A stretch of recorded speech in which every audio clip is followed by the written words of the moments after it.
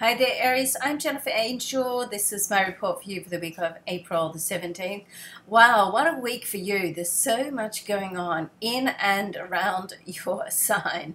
Okay, so uh, we've got Mercury is going to move back into your sign.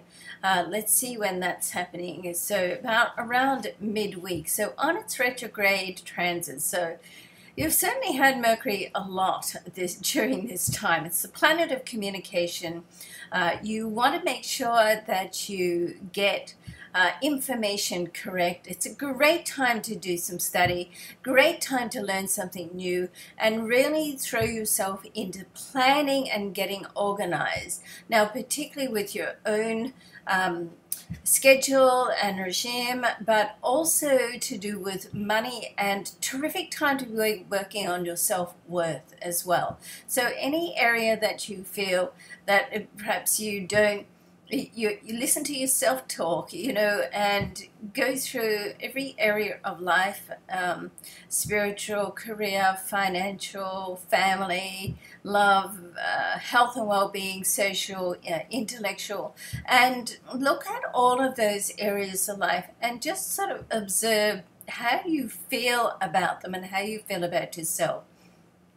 All this activity going on in your solar second house, then that's a great time to sort of deal with any old beliefs that you really are just carrying around. They're blocking your energy and they're not really serving you at any level. Okay, this is the time, particularly with Mercury having been or in still at the start of the week in your solar second house and then traveling back into yours. Now, Pluto in your career zone is going to go retrograde as well right at the end of the week, over the next weekend. Okay, so there's a lot of retrograde this month, so gives us a chance to do some planning. But the great things that are happening is the Sun and Mercury are going to conjunct.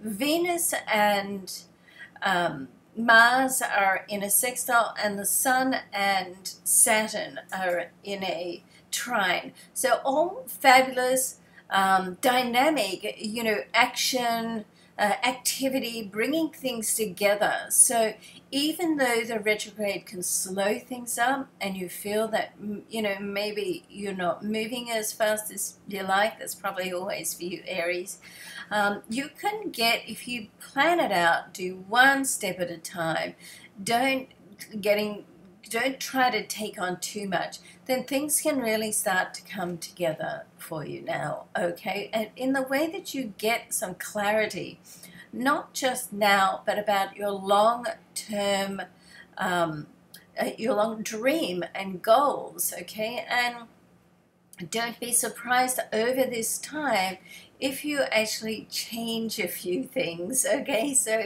let's face it, as we grow and evolve, the plans that in the goals and the aspirations you set like yesterday or last week or last month or last year can all change, in an instant. So allow yourself during this period, over this next few weeks, to change your mind without feeling guilty about it, okay? All right, so love and luck to you, and I do have a special on at the moment with my readings. Any reading that's booked in for the rest of April, I will be providing a free angel report, and it's not even a report that I generally provide, but it's a beautiful report. It goes through your angels. It's worked out on your birth data, and it's just a lovely report. So I'm going to put that in as a complimentary report for any booking for the rest of April. Okay, love and luck to you. We'll see you next week.